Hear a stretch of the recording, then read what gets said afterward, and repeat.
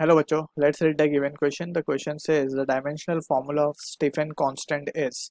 Stefan constant सबसे पहले आता कहाँ है, that we need to understand. So as a key concept, we know कि जो power radiated by a body is directly proportional to the area, ठीक है, and it is also directly proportional to the fourth power of temperature and the emissivity of the body. ठीक है.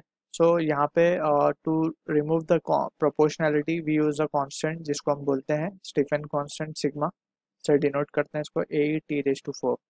So this is the formula that we will be using to get the dimension of sigma.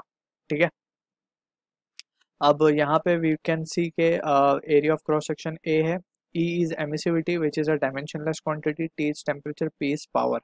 सो इसी के base पे we can say अगर हम power की dimension की बात करें सो बेसिकली हमें डायमेंशन ढूंढना है सिग्मा का, तो sigma can be return as P upon, इसको हम लिख सकते हैं ए टी रेज टू 4.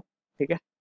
अब यहाँ पे P मीन्स पावर है, पावर का फॉर्मूला होता है वर्क डन अपॉन टाइम, है ना. तो वर्क डन का फॉर्म यूनिट है, it can be return as force into displacement. Force होता है m1 l1 t minus 2, so it will become m1 l2 t minus m1 l1 t minus 2, so this will become t minus 3.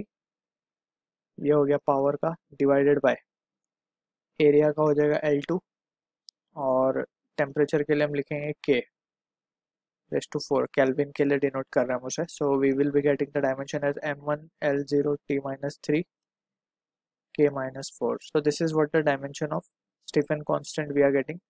So I hope you understood the solution. All the best.